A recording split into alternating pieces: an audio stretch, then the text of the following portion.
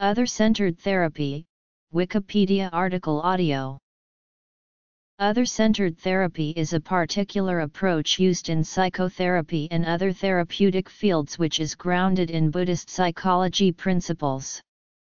The approach addresses the relationship between the self and the world through an investigation of perception, its conditioned nature and the possibility for change. Background.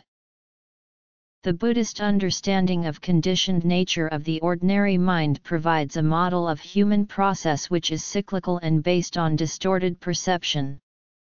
Since all Buddhist teachings can be linked through this model, details found in different teachings can be used to elaborate and clarify aspects of it. This Buddhist understanding of mind can be used in practical ways to create interventions which will facilitate psychological change in therapeutic and other contexts. The teachings of the skandhas and dependent origination describe a cycle of perception and attachment, and examining the stages in this cycle suggest a number of different possibilities for therapeutic intervention.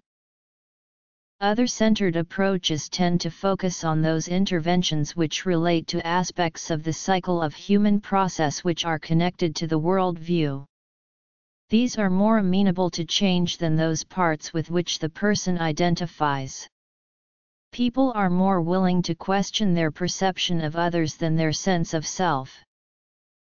Other-centered models include developing clearer views of the other and moving beyond conditioned, self-invested interest. They include methods such as Nakan. This approach is being developed on the Taraki psychotherapy training program.